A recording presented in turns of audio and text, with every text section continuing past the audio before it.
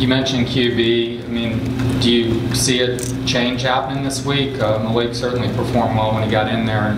It depends, you know, depends on who does the best thing in practice. The one thing that's hard to do is judge on one game or one series in a game. You know, you got to judge on what they do in practice. And I think the more competitive guys is, you bring the best out of them. The one thing that when you compete, either you're going to be up or you're going to be down. So you always want the guy that's up.